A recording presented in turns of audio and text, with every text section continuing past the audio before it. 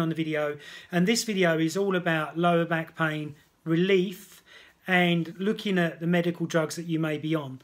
So if you're taking many medical drugs, some of them medical drugs could be causing unnecessarily inflammation in your lower back or in your stomach that could be causing the lower back pain. So I suggest that you find a professional that could look at your medical drugs and find out what may be causing the lower back pain.